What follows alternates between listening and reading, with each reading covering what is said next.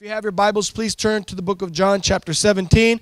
After saying all these things, Jesus looked up to heaven and said, Father, the hour has come. Glorify your Son so he can give glory back to you. For you have given him authority over everyone. He gives eternal life to each one you have given him. And this is the way to have eternal life, to know you, the only true God, and Jesus Christ, the one you sent to earth. I brought glory to you here on earth by completing the work you have gave me to do. Now, Father, bring me into the glory we shared before the world began. I have revealed your name to the men you gave me from the world. They were yours. You gave them to me, and they have kept your word. Now they know that all things you have given to me are from you, because the words that you gave me, I have given them. They have received them and have known for certain that I came from you. They have believed that you sent me. I pray for them. I am not praying for the world, but for those you have given me, because they are yours. All my things are yours, and yours are mine, and I have been glorified in them. I am no longer in the world, but they are in the world, and I am coming to you. Holy Father, protect them by your name that you have given me, so that they may be one as we are one. While I was with them, I protected them and kept them safe by that name you gave me. None has been lost except the one doomed to destruction, so that Scripture would be fulfilled. I am coming to you now, but I say these things while I am still in the world, so that they may have the full measure of my joy within them. I have given them your word, and the world has hated them, for they are not of the world any more than I am of the world. My prayer is not that you take them out of the world, but that you protect them from the evil one. They are not of the world, even as I am not of it. Sanctify them by the truth. Your word is truth. As you sent me into the world, I have sent them into the world. For them I sanctify myself, that they too may be truly sanctified. My prayer is not for them alone. I pray also for those who will believe in me through their message, that all of them may be one, Father, just as you are in me, and I am in you. May they also be in us, so that the world may believe that you have sent me. I have given them the glory that you gave me, that they may be one as we are one, I and them, and you and me, so that they may be brought to complete unity. Then the world will know that you sent me and have loved them even as you have loved me. Father, I want those you have given me to be with me where I am, and to see my glory, the glory you have given me because you loved me before the creation of the world. Righteous Father, though the world does not know you, I know you, and they know that you have sent me. I have made you known to them and will continue to make you known in order that the love you have for me may be in them, and that I myself may be in them. I really believe in my heart that God is calling us to grow in our relationship with Him. I believe this is a chapter on discipleship. All right, it's a chapter on discipleship. You may be asking yourself, what does discipleship mean? Well, it's the process of becoming a disciple. And disciple means, the word in Greek is mathetes. It means to be a learner or to follow one, a master, one who has called us to learn all of his ways or her ways. And so we are disciples. We're those that are in training. I got a nephew. He's an apprentice in the field of electrical work. And so he is just coming up from the bottom. He's been doing it for about a year now. He's been sticking with it. And the family's actually starting to lean on him and call him to come and do little jobs. He's like, yeah, I think I could do that one on my own. I mean, he's a learner. There's a whole lot of things that he's still watching his stepdad doing as he instructs him and shows him the way. And shows him, hey, don't touch these two wires right here or else you'll lose all your hair. We were giving him a hard time the other day. He goes, man, it's cool. I'm learning, but now I got to go and get certified. I go ahead, dude. Jump on it. He goes, if you hear of any of the schools that are reasonable, let me know. I said, hey, man, I'll keep my eyes open. I'm sure he'll find something before I find something for him. But becoming a follower and becoming one who is actually coming after Jesus, he models for us in this high priestly prayer.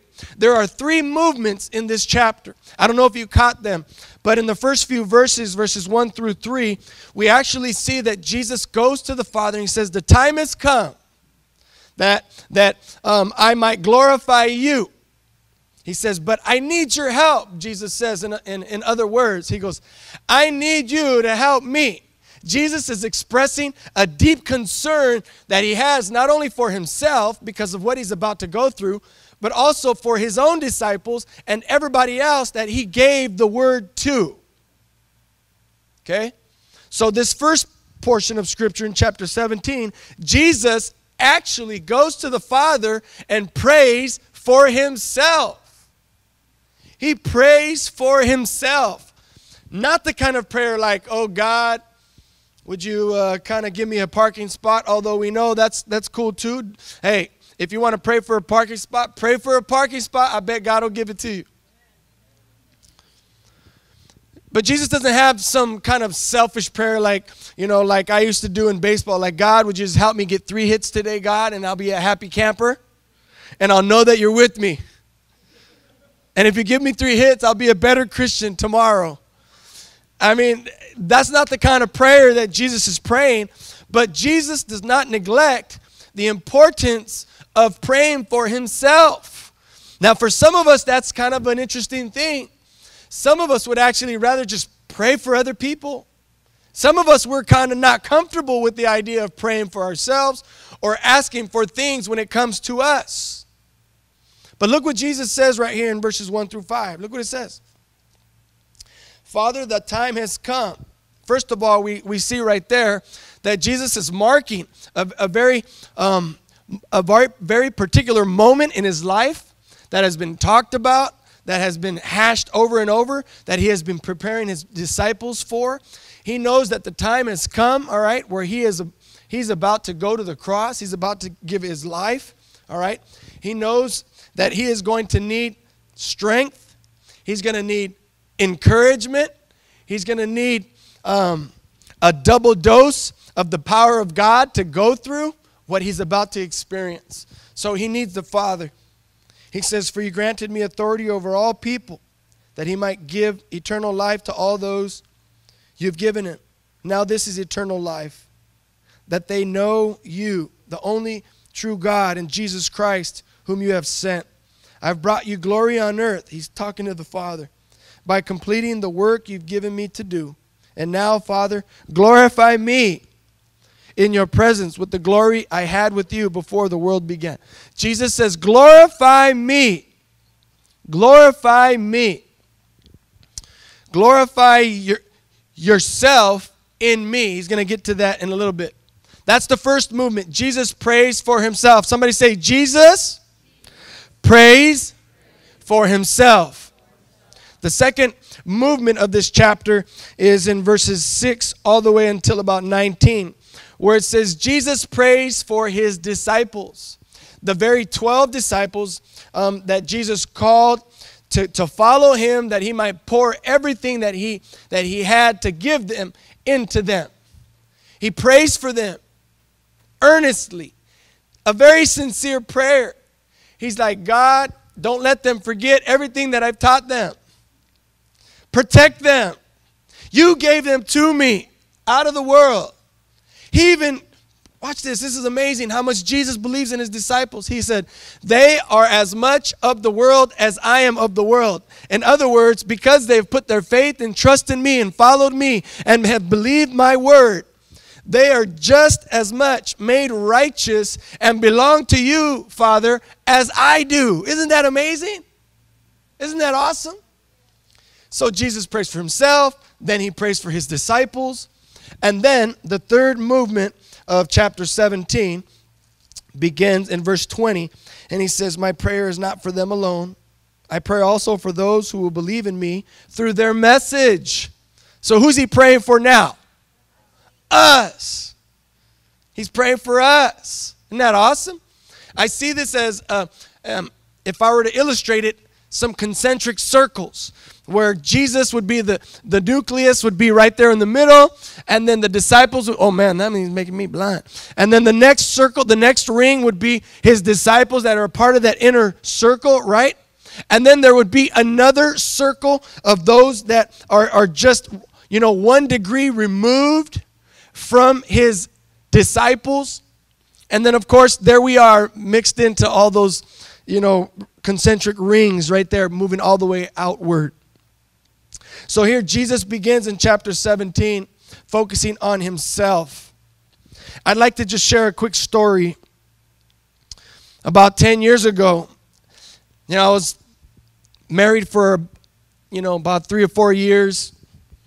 So I was new at that. My wife and I were about to have our first son. So I was about to be new at that. Be a new daddy. I was still relatively new in the ministry, about 3 or 4 years in the ministry. I was really new at that. I'd always, had this idea of what serving God meant, serving Jesus meant, was like, man, always putting others first. How many of you put others first? There's nothing wrong with that. How many of you put others first? If you don't put others first, it's kind of a good thing to want to learn and to work at. But when it comes to the spiritual things,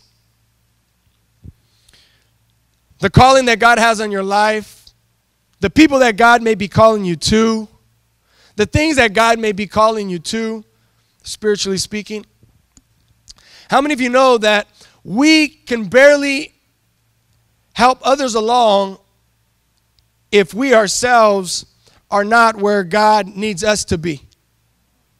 How many of us have overlooked our own spiritual needs to care for the needs of others, and then down the road we look back and realize, man, I've been neglecting my own spiritual life? Oftentimes as a pastor, we're always reminded of constantly giving, pouring out. Mothers, you guys know this better than anybody. You're constantly taking care of everybody else's needs that oftentimes we neglect the very needs that we have. And I don't just mean physical, family needs. I don't just mean, making sure everybody's fed and, all the things that mothers take care of within the economy of the home. But I'm also talking about the things of the spirit. How many times do mothers come to a place where they say, man, I am spiritually empty, I'm dry, I have nothing to give, right? Well, it's because we never allowed ourselves or afforded ourselves the time to allow Jesus to come into our heart, to come into our life, to be fed, to feed ourselves, to get into God's word on our own, to make time to pray, to make time to receive God's word, right? To make time to go and just be able to sit in a Bible study and just serve. But some of us are workaholics, right? Some of us, we have to be busy or we're not serving God, right? Or we have to be doing this or we're not doing what we're supposed to do. But Jesus is showing us right here that not only is he in dire need of going to the Father and saying, Father God, now I'm trusting in you to show me the way, that you be with me, that I'm going to entrust the word to my crew. And I'm looking to just kind of have a little vote of confidence from you, Father God, knowing that the things that I give to the disciples, that they're going to be able to go and move this forward into the world. So Jesus is going through all of this, but he takes the time to go to the Father and he prays for himself. Have any of you ever anointed yourselves with oil? I love it. It's a practice my sister-in-law who lives in Hawaii, she does it all the time. She take a little olive oil, and most of the time when we're anointed, it's usually when somebody else, a pastor, somebody anoints your head with oil, prays over you, all right? And we need a blessing, you know, and we need somebody just to lay hands and just anoint us with oil, like as Scripture teaches us to do. We need a physical healing, anoint me, just pray for me, put some of that anointing oil right here, Lord, right here. Put that Holy Spirit all over me, God, right? My sister-in-law, she'll anoint her own head with oil. She's just like, Lord, I need your blessing. I need your prayer. I need your favor. And a lot of what we see Jesus doing right here is called intercessory prayer. So if I were to give tonight's, message a title, I would probably call it The Lost Art of Intercessory Prayer. Reminding us that we don't just start by jumping in the middle, interceding for somebody else, but we also need to intercede on our own behalf.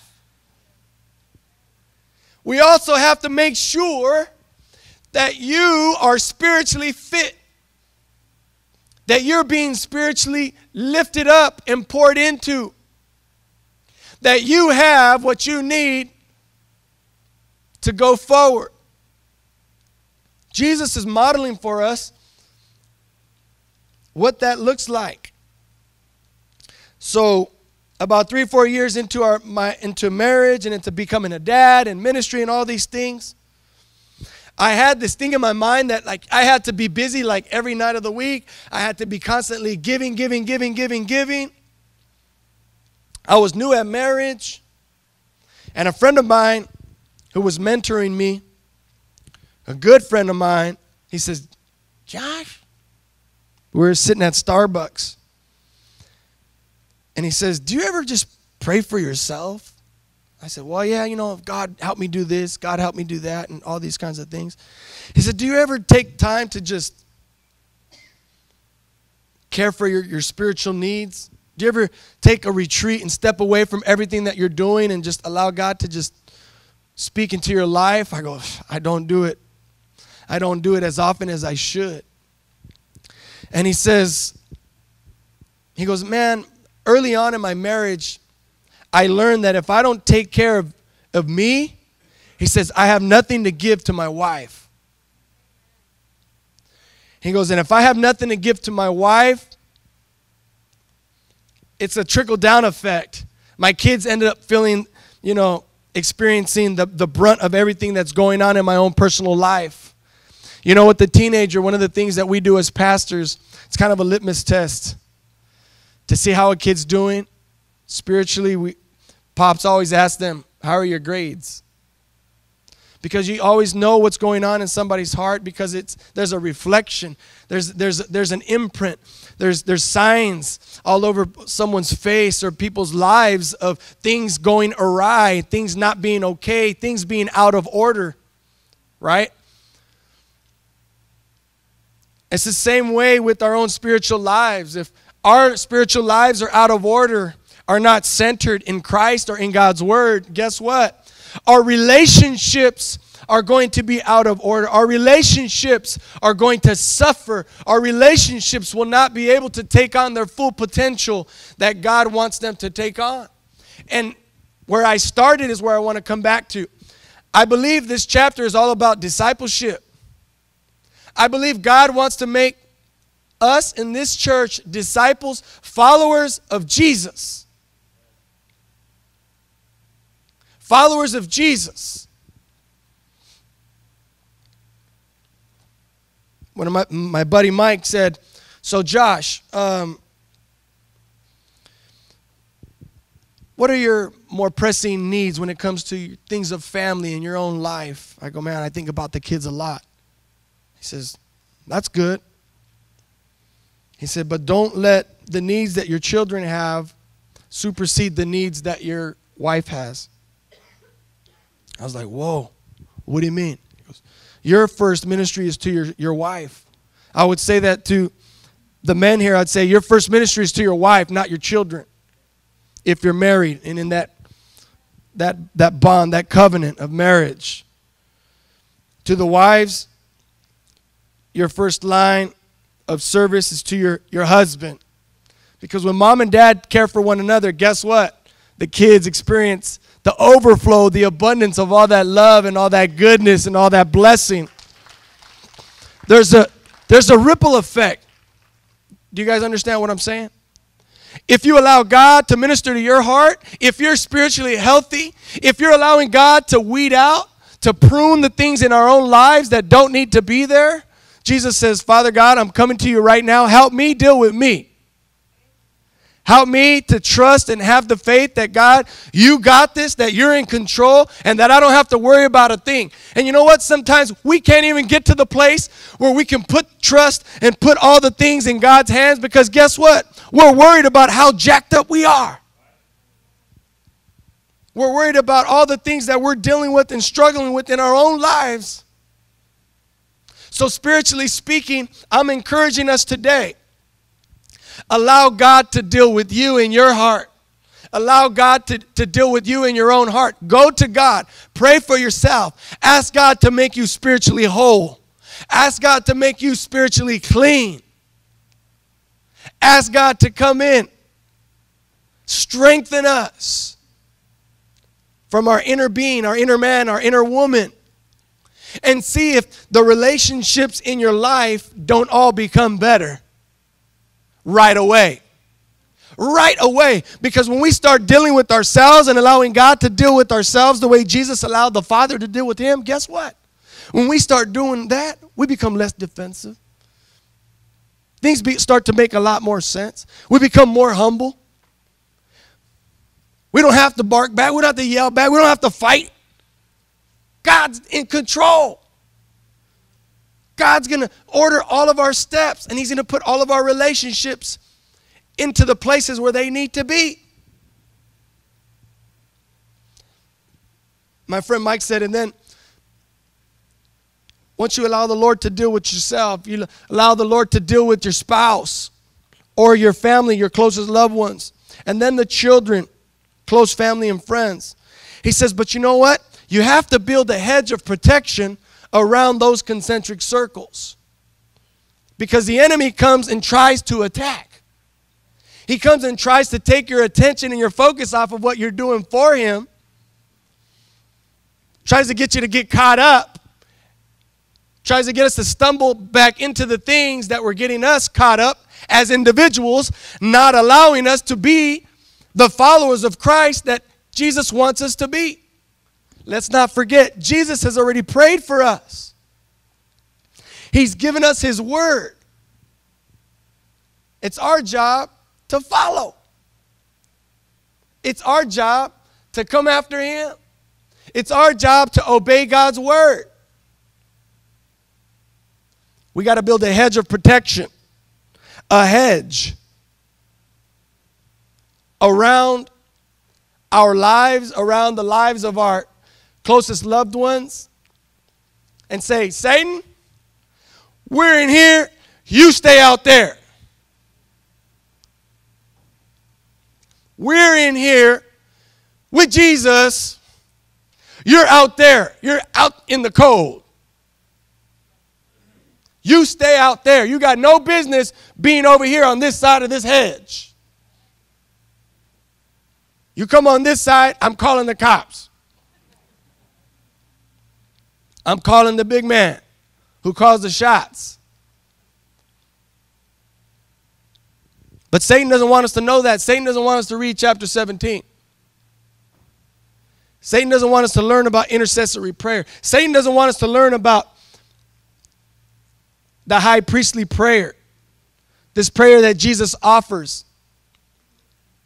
in the order of Melchizedek, the most high priest that's talked about in the book of Genesis, that Abraham goes to and has an encounter with and offers his tithes, that the book of Hebrews mentions.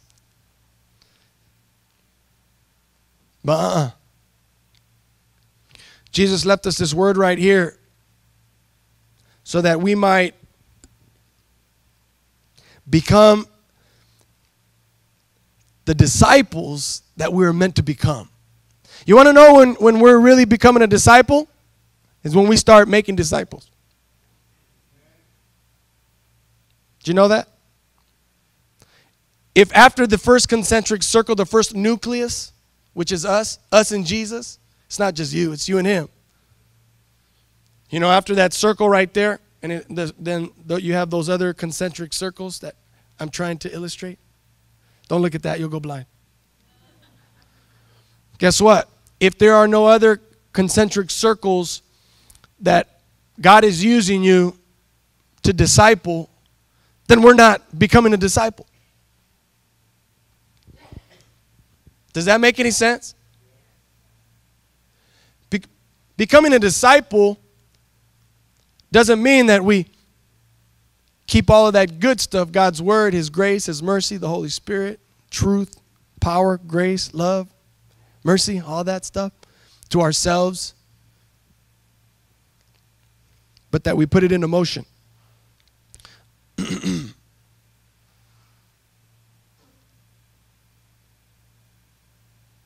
Next, I'm going to come back to this idea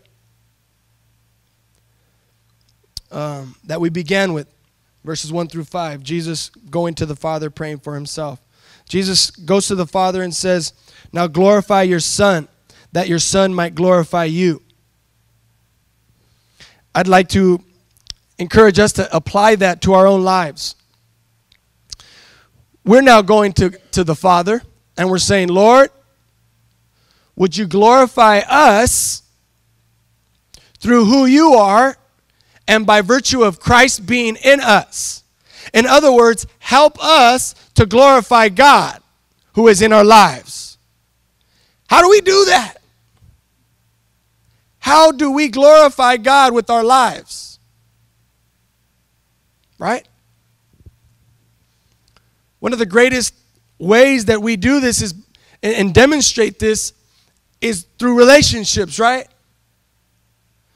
Is through understanding who God has made us to be and becoming that. I had a great conversation with one of the young brothers from church today.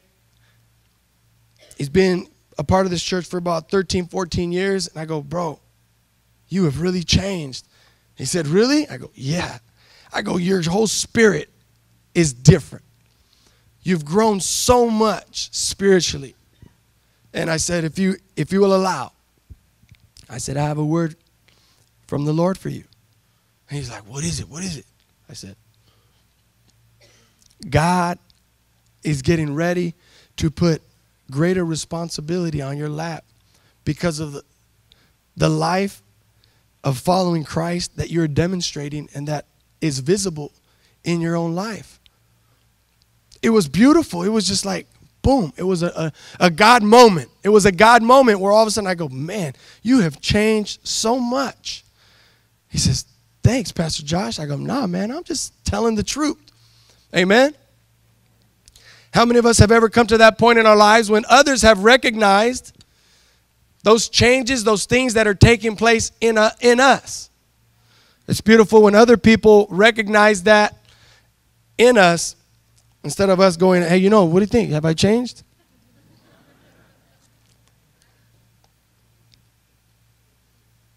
Jesus is going to the Father. He's asking for strength that he might glorify him. We need to ask for strength. We need to have the ability to have the godly confidence to say, okay, Lord, I don't exactly know what this looks like, but I'm going to trust you. And I'm going to do what I think you would want me to do right here in this situation. That's what Jesus is saying.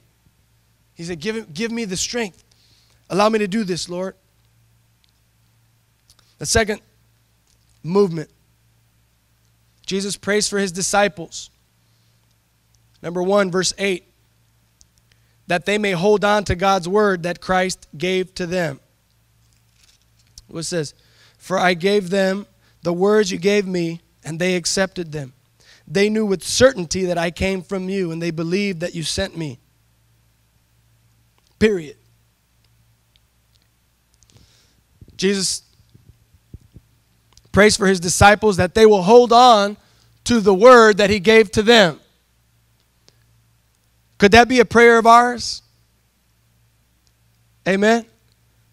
A prayer not only that we will hold on to God's word, but a prayer that the word that God is using us to impart into those that God is using us to minister to, would also hold on to that word. Isn't it one of the greatest concerns of a parent when their child turns 18 and they're about to either leave home, go to college, be on their own? Oh man, are they going to serve God the way we taught them? They're going to be on their own. Are they going to make wise decisions? I hope nothing happens to them. Sometimes that's one of the greatest lessons that God teaches some of us who are parents, is when we're able to finally entrust the good work that God has done in us into the hands of God. Right? That's hard for a parent. That's hard for a mother to swallow that pill about her baby boy, her baby girl. For a father, for his baby girl, oh my goodness, Lola is going to be 18 and leave my home one day. I hope some of you are there to help me. I'm going to have to send my baby girl away one day. And I'm going to have to trust that she's in God's hands. Jesus is saying the same thing. Father God, this is hard. I'm giving them to you, but would you please send your Holy Spirit quickly. Help them keep your word that I gave to them. May they protect it. May they watch it. May they preserve it. May they use it. May they do it. May they put your word into action. Amen. That's when we can preserve it, protect it, keep it, is when we do it. Amen. When we learn those object lessons is when God's word becomes real in our lives. We got to take it from just being theory and now putting it into practice. Jesus had to do the same thing with his disciples. Verse 11b, beginning with Holy Father. Holy Father, protect them by the power of your name, the name that you gave me, so that they may be one as we are one. Oh, the precious name of Jesus. Oh, God's name. May we remain in God's name. May we be attached to the name of God. May when the angels sing one day in heaven, and we're there with them, and they're singing, and we're singing too, guess what? And we're calling on the precious name of Jesus. May our being, may our spiritual being be affixed, tethered to, connected to, grafted into, covered, I don't care, dragged along just as long as I'm there, somehow related to God's name.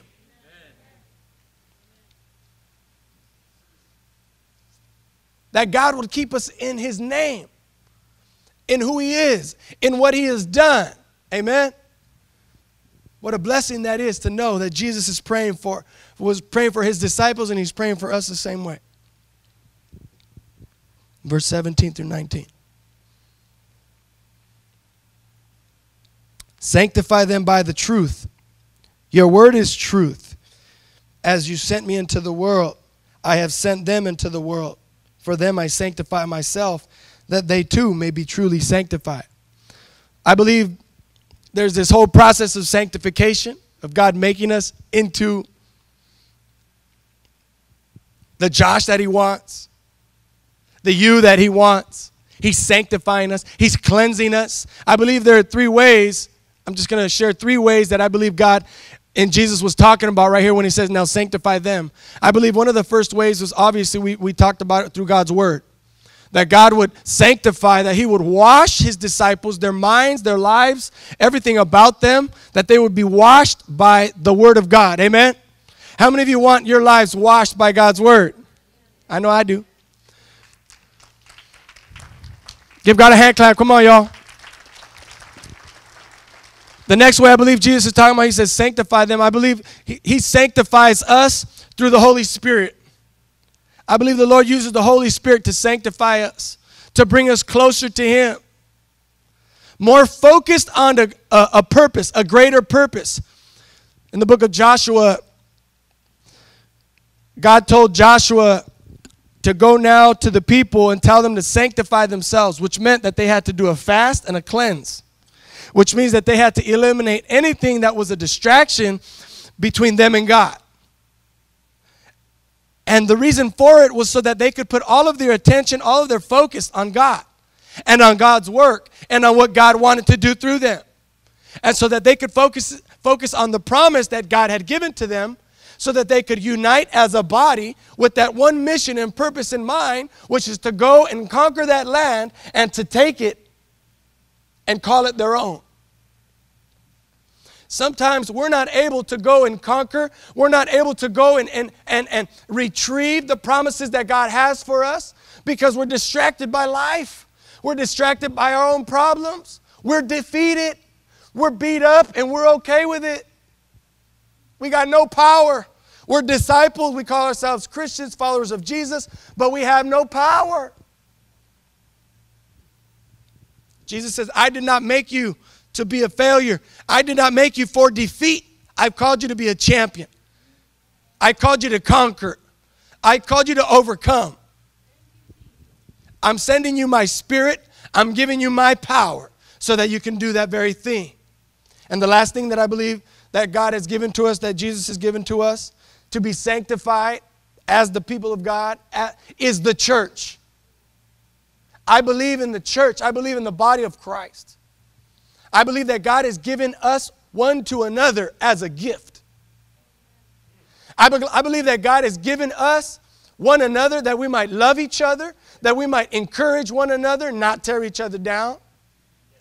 And I believe that if we were more unified, and if we were more united, and if we were more focused on praying and praying for ourselves and praying for the ones closest to us and praying for one another, we wouldn't get messed up in all these entanglements. We wouldn't get messed up in all these petty arguments and petty fights and give the world any reason to not want to be a part of the body of Christ.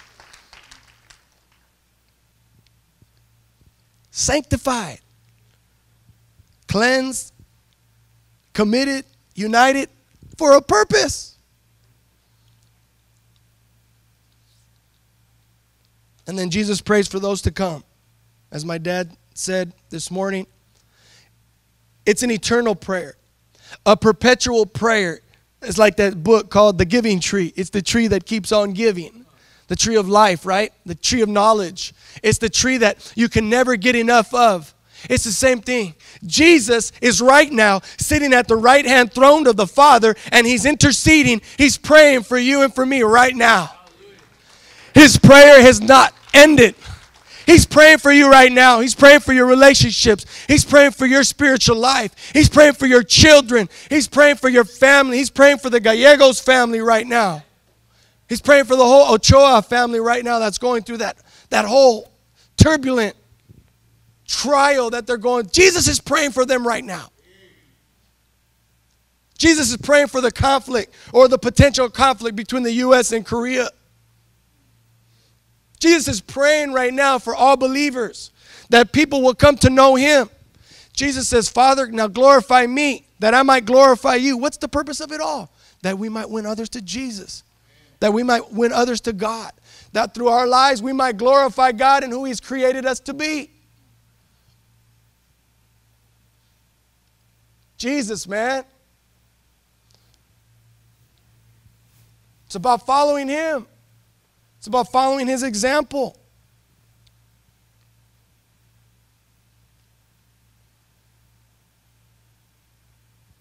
Oh, if we ever thought the prayers of our parents or even the prayers of our grandparents were powerful, we just stopped to think about the prayers that Jesus is making on our behalf. If we just knew that and believed that and acted in that and on that, how would our lives change right now if we believed that? If we knew that Jesus was praying for us right now. Every time before I ever took a test, I pray before I walked into that test. Before I stepped into the batter's box, I pray, God, help me right here, God. If we actually believe that that Jesus was praying for us around the clock, IHOP, International House of Prayer. You ever heard of IHOP? It's a 24-hour prayer cycle. And there's somebody in that room at all times praying, keeping the engine going. What if we had a prayer ministry, a prayer team here at church that prayed round the clock? What if we had people here on Sunday morning that prayed through all the services in a back room, where we had a closet of prayer where people were praying for the lost souls? What if we had that?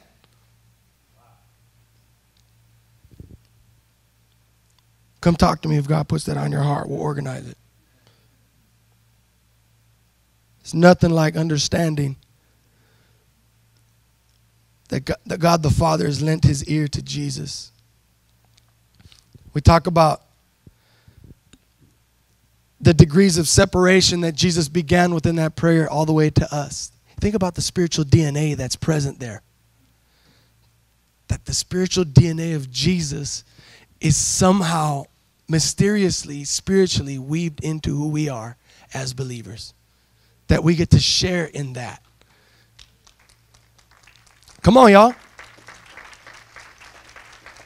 That we are grafted into who Jesus is in his very being. The last thing is this. We talk about Jesus. Talk about how he started this prayer off by praying for himself first. You know, we get on those airplane rides and you got to listen to the hosts and hostesses give their whole spiel and open up all the cardboard handouts, and then they got these things that they grab down. They show you how to put the seatbelt in, and then they grab this thing called an oxygen mask. And what do they always tell the people? Put this thing on your head first, so that you can have the oxygen flow that you need to help all of those around you. Because we know that without it, we will run out of the supply of oxygen that we need to save others. And Jesus is saying, do as I have done. Cover yourself in prayer. Bathe yourself in prayer. Put on your spiritual oxygen mask first. Then begin to go and minister and love and encourage and lift up. Bring others to Jesus.